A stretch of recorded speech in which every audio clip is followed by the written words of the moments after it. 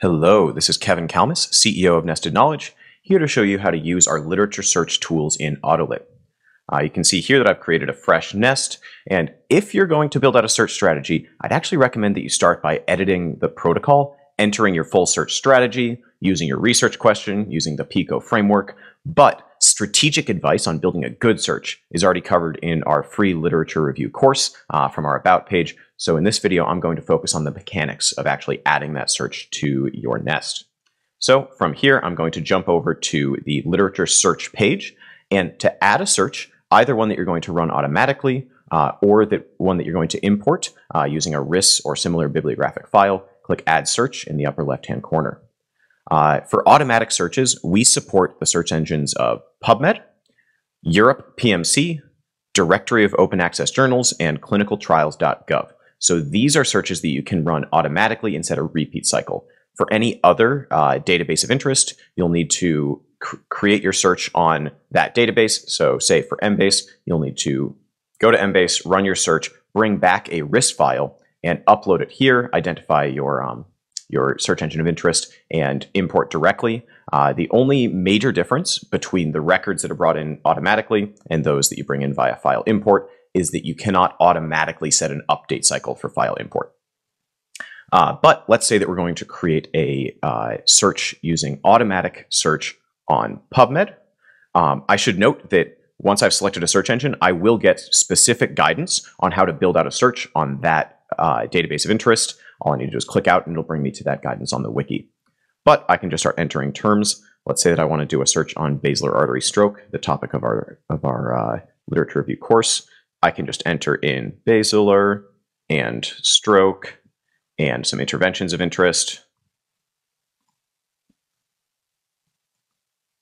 And once I've entered those, you can see at the bottom, it tells me how many records I'm going to bring back. And we have the rule of thumb recommendation that when using nested knowledge, you should generally start with a relatively small search that will help you drill down on the underlying records and figure out if they are actually relevant. And then you can always add more searches in the future. So we really recommend bringing back fewer than 200 results with your initial search so that you can run some preliminary screening and figure out if you're on topic, and you can always layer on more searches in the future. But for the mechanics of this, I enter my Boolean query. I select my engine of interest. I can add notes. These are just notes to myself or to any other Nest user in the future. So I can note preliminary search for basilar artery stroke. And then I can set a repeat cycle. This can be never, daily, weekly, or monthly. For this, let's set monthly. And I can hit add. Since this is an API-based search, it can take a fair amount of time to pull back those records, and that's proportional to how many records I'm pulling back. For PubMed, I can bring back up to 10,000 results in a single search, though we don't recommend setting yourself up for 10,000 records worth of screening. Similarly, for clinicaltrials.gov and Europe PMC, you can bring back up to 10,000 records at a time. And for DOAJ, you can bring back up to 1,000. As you can see, once complete, it will track for all of posterity the terms that I used, the search engine. I can see or adjust the repeat cycle. I can also rerun it manually. And I can also see a full history of this, including the breakout of terms. So here I can see that stroke was actually broken out into the mesh underlying term on PubMed, as well as stroke as a general search term. I can see my note, and I can, of course, see the execution history where it shows me how many records were brought back with each execution of this search. If I've added multiple searches, I can also use our intersections tool, which shows you overlap between your different searches. Obviously, here we can only see one, but if I were to layer on further searches, the intersections tool would help me understand how much am I bringing back the exact same records versus bringing back new records that will be added to the nest rather than deduplicated out. For search building, I'd also recommend that you explore. So if you want assistance in building out your search, you should come into our search exploration page, and you can build out your query without knowing Boolean logic. So I could add, basilar and stroke as population terms. I can add some interventions of interest. And I can use the groupings tool to build out my parentheticals and my ands and my ors without actually entering in the Boolean logic.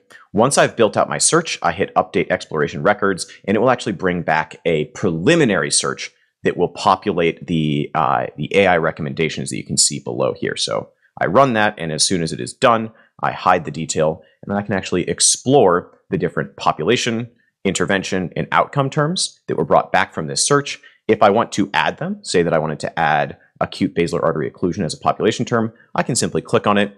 I will see the element. I will see what type of term it is, and then hit add. And then, of course, I can go up and manipulate those in the future. If the term has a mesh definition in PubMed, I can also see that mesh definition. And if I add this as a search term, we will automatically get term mapping onto that mesh subheading of interest. Once I've completed this, I can examine the actual logic of this query. So I run over to Query Builder, I auto-generate, and it will show me the exact query that I will be running once I complete this preliminary search step.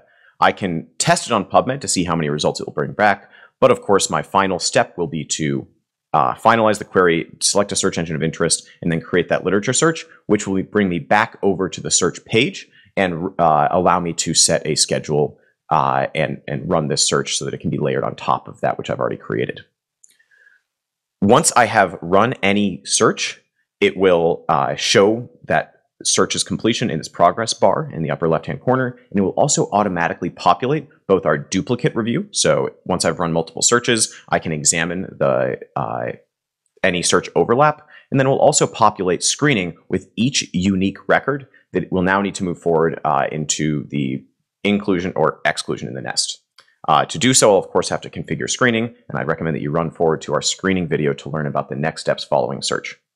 Lastly, I'll note, and this is covered in another video, but you can use not just our search, but also use individual record addition, either via PMID or DOI, using metadata, by uploading PDFs, or of course, you can create searches that are run via file import rather than automatically via API.